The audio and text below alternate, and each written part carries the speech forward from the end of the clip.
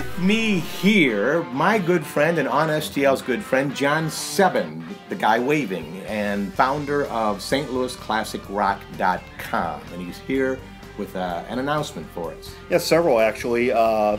July 15th, we are doing several things because one, it's OnStL's birthday. Yes, it is. You're turning 3 this year? That's correct. So we are going to celebrate that by an all St. Louis Day on StLCrock.com. That's cool. Okay, and what does that mean? What that means is normally you'll hear Mama's Pride and Pavlov's Dog, Chuck Berry, and a few other artists, but we are just opening up the gate. So it's 24 hours of not just them, but other artists like A Full Moon Consort, Richie Callison, wow. Children, who's getting together for a show later this year with Mike Saffron. Yeah, okay. Mike Saffron, the St. Louis Strangers, solo Steve Scorfina, solo Pat Liston, solo Danny Liston, and on and on. But not just the classic rockers like that, but also Kat here on OnStL gave us a whole bunch of CDs of the more modern rock that you won't hear anywhere because it's just not Katy Perry or anything like that.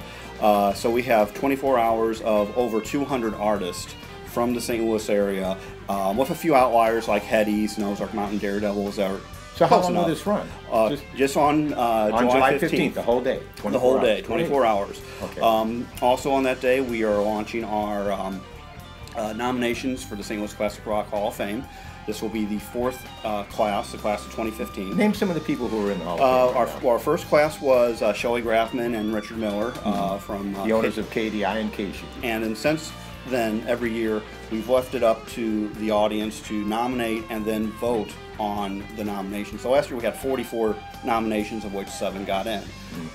We've had Chuck Berry, Mama's Pride, Pavlov's Dog, Michael McDonald have gotten in, Mark Close, Radio Rich, John Hewlett, as well as local landmarks and institutions like the Mississippi River Festival is in, Kiel Auditorium is in, and so on and so forth. Where do you go to vote?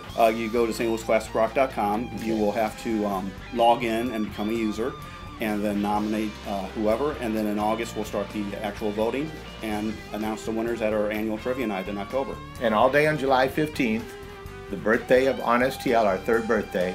In honor of that, in honor of St. Louis, you'll be playing all St. Louis classic rock. Correct.